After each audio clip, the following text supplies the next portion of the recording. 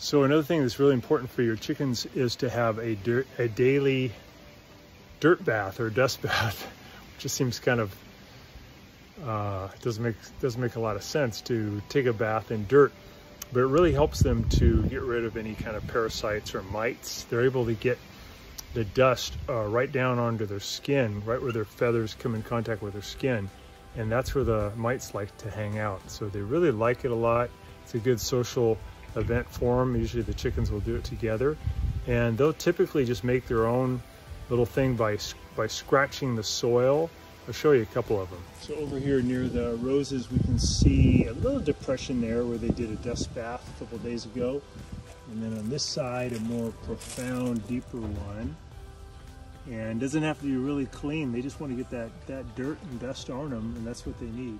Here's one that I dug for them that they like to use too. That's usually where a couple of chickens will take a dirt bath together.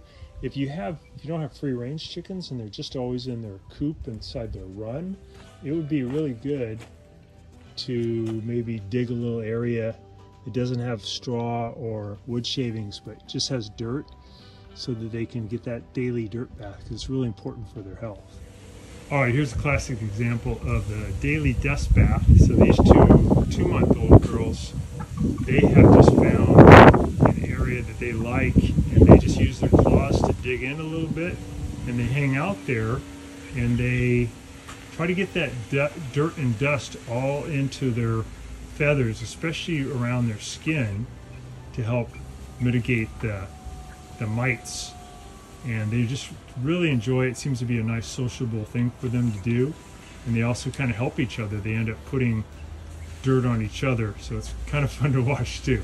But this is a real important thing for the health of your chickens, to allow some kind of contact with the dirt. So here's our bigger chickens doing a little dust bath.